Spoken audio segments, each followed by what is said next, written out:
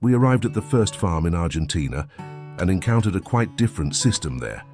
But before we begin, I want to say that we had to rush out of our house, go to Cordoba airport, rent a car, input the farm's location into the GPS, and behold an incredible landscape.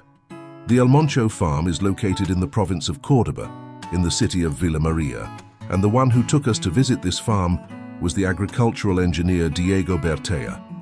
He is Argentinian and a nutritionist on 12 farms in Argentina, also participating in our international training in Spanish.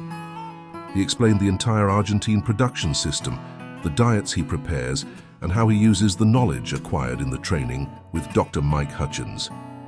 If you want to know more, go to our YouTube channel and watch this complete interview.